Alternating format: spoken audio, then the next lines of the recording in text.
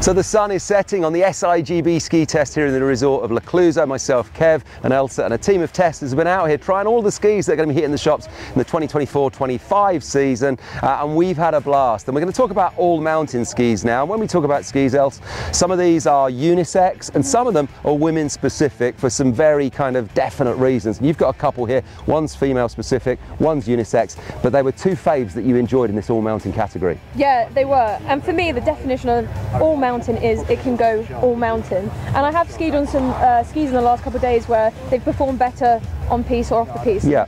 For me, that's not what I'm looking for an all mountain, hence the name. So yeah, my two skis are the Volk Blaze 86 and the Line Pandora 85. So super similar underfoot. Maybe for a reason they probably did similar things. This ski is kind of based, I guess, more if you're an advanced skier and you really want to, I mean, this ski did everything I wanted. Like, you want to go out there, you want to do a long turn, a short turn, off piste, little jumps. Like, it was amazing, but you've got to know how to handle this. Yeah, yeah.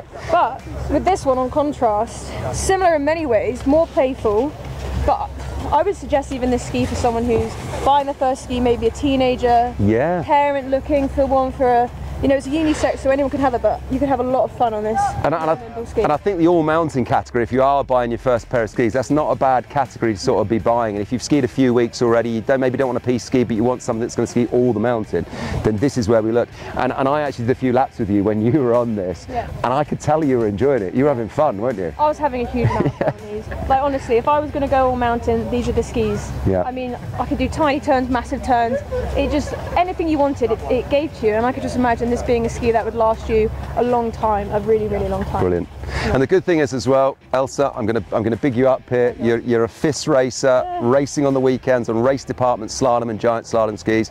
This young lady can really rip. So when you get on some of these skis, they're going to seem much softer and lighter feeling than what you're used to, but you get enjoyment out of them, don't you? Yeah, exactly. It is different to what I'm used to, if I'm being honest, but I think that was kind of part of the fun. Yeah. Trying to figure it out on the slope and try and think, actually, this isn't something I'm used to, and that might be how someone who's buying all mountain skis might be in the same position. Yeah. So getting used to that and trying to think, all right, as a skier who's used to aggressive slalom skis, how am I going to adapt, and how would I adapt if I was an entry level going to intermediate? Similar kind of thing. And yeah, it was a lot of fun testing out this type of ski. Brilliant. Well, it was great skiing with you. Thanks for your company this week. It's been a blast. And thanks to you for watching wherever you are. Now, don't forget, if you want to hear what Elsa said about these skis individually, or what any of the team here has said individually, we've got lots of individual reviews on all the skis. So just look in the comments section below, or the little kind of description below. Look for the name, search the YouTube channel, you'll find some info on it. And as always as well, follow us throughout the season on the Instagram and the TikTok, because there's always something going on that's fun with In the Snow.